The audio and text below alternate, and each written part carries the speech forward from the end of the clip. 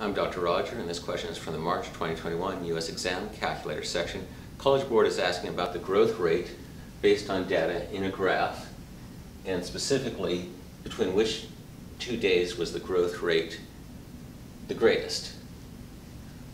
We can either look and by inspection see that this is the largest increase, that's from day 5 to day 6, choice B, or we can figure the growth rates for each interval and choose the largest one. So day 4 to 5 is from 1 to perhaps 2.5, so we grew by 1.5. Day 5 to 6 is from 2.5 to, that looks like 4.5, so it's a growth of about 2. 7 to 8 is from 5 to a little less than 6, so let's call that 0.8.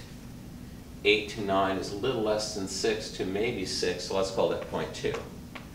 The largest of the 4 is 2, and again that's from days 5 to 6. Rereading the question, they are asking between which 2 days was the growth rate in millions of cells per milliliter of water per day of the algae the greatest, and we did choose the day with the greatest growth rate. Always at the end of a question, reread the question to make sure your answer is answering the question that they're asking. And come back soon for my next video. With math, there's always more.